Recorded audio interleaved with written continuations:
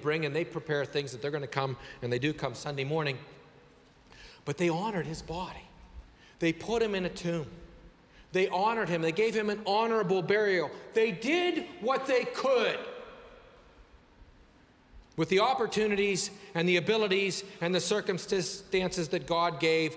They acknowledged and they honored the Lord Jesus Christ. I can't imagine how good it must have felt, how glorious it must have felt, how freeing it must have been when finally they come forward.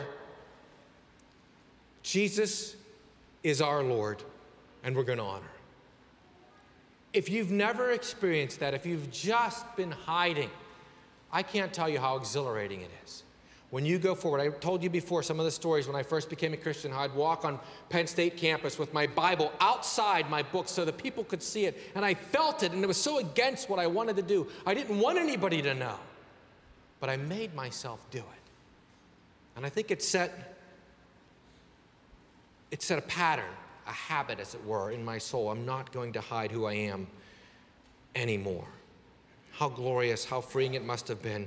How good it is when you stand for Jesus. And brothers and sisters, it's never too late. It's never too late to stand for him. Maybe there are people in your family, maybe there are people at work who you've worked with for decades and they don't know you're a believer. It's not too late to honor him. I'm not saying you have to get in everybody's face and take the time at work to be an evangelist. I hate it when people do that. That's just dishonest. You're supposed to do your job at work. But you never deny Christ. You never live secretly for Jesus. Again, I don't think it's the job of the ordinary Christian to right every wrong system or wrong religion. I don't think that's your job. I'm not saying go and attack and confront, again, the woke mob that's going to target you immediately. All your job is to do is just be faithful and honor Jesus. And seek to live for him and do it politely, respectfully, humbly, looking to God, praying to him. And, the thing is, Christ is reigning and ruling. That's what we acknowledge when we do this.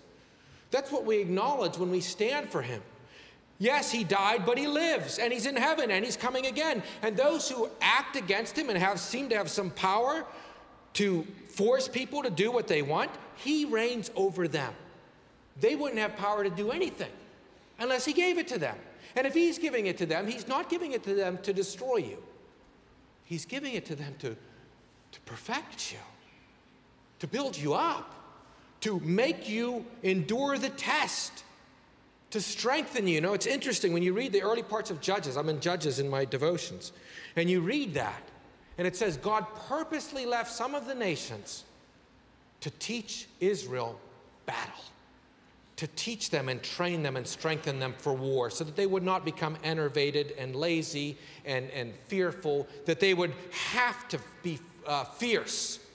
I wonder if that's why we're not facing that more and more in our culture. Maybe you young people, maybe God is raising up a generation of warriors, but you've got to learn battle now. You've got to learn to stand. And God's given you the training that you need. Wow, praise the Lord. I got this wonderful training at work from my corporation that's training me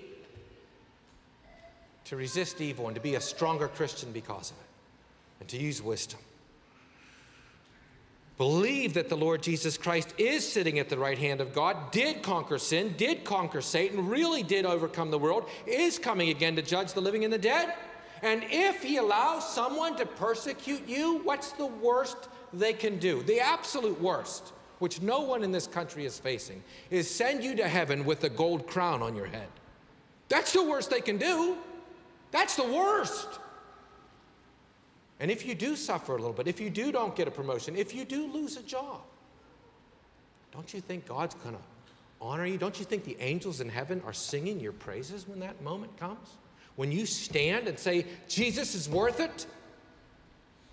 And again, hear me. I don't want people to go and resist everything your companies are doing. I'd say submit to them as much as you can.